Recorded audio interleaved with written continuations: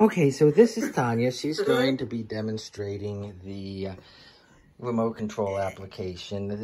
This is about the fourth time that we took a take on this, so she's kind of a little bit giddy on this. So this is the application. So we'll see that on the right side here, this represents the Roku commands, and then this on the left represents the TV commands. So if she wanted to do Roku commands, she would hit the right button. If she wanted TV commands, she would hit the left button.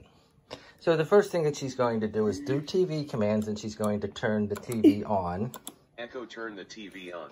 So she's going to do that one more time to show that she's going to hit TV, TV on, off, and then TV on. Echo, turn the TV on. So if she wanted to turn it off, she would do TV, TV on. Echo, turn the TV off. Just like that.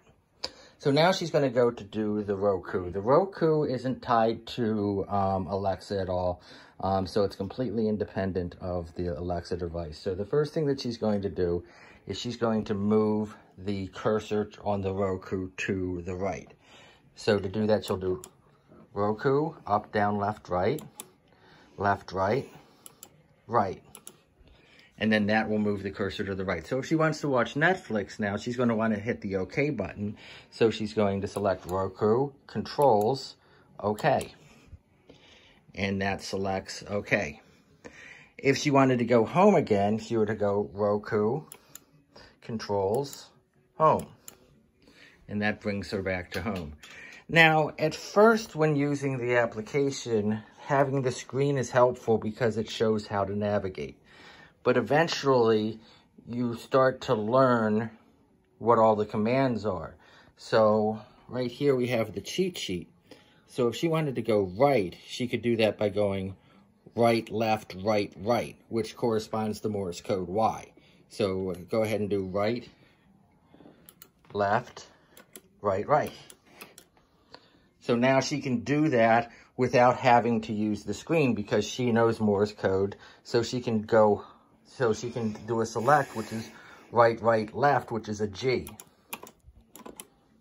So she doesn't really, at that point, need to have the screen in front of her to have that memorized. If you don't have Morse code memorized, we could just print out the sheet so that you can see that in order to turn the TV on, it would just be left, left, left. So go ahead and hit left, left, left. Echo, turn the TV on. And then turns on the TV. And then if she wants to go home, it would just be right, right, right. And that corresponds to a Morse code O, and that just takes you right back there. Then the nice thing about the Bluetooth switch is that it has the inputs for external switches. So you could plug in whatever switches you want and still have it executing wirelessly to the computer, which is running the controller. So I'll just go here, right, which is right, left, right, right. And that moves me there. And if I want to select it, it would just be right, right, left. So that's pretty much it. And then the computer can really be running anywhere. So I could just be over here and right, right, left. And then it will just go and execute the commands as long as it's in range with the computer.